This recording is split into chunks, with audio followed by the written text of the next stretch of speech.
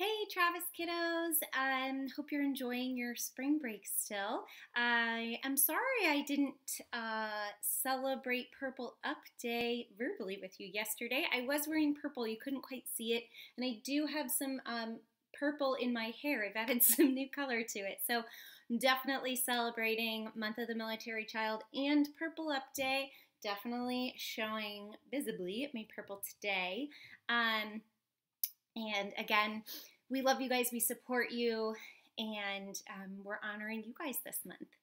I have some challenge math for you today, as promised. Sorry, it's coming a little late.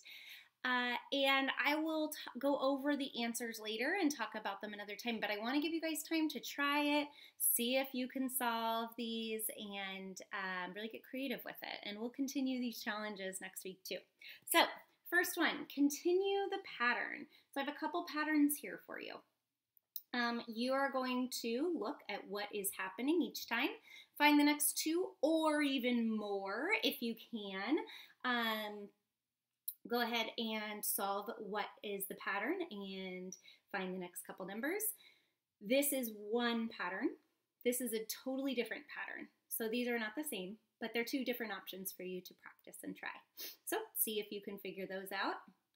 Then I have a problem down here. So 50-something plus 20-something equals 82.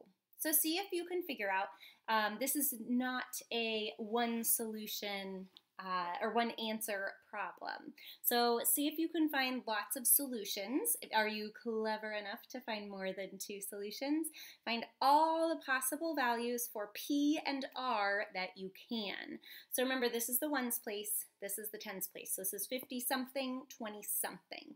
So figure out all those possibilities there.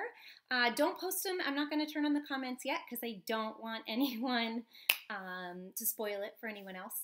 But if you want to send me a message, you can email me if you figured it out, or you can wait until I go over these and post the solutions later.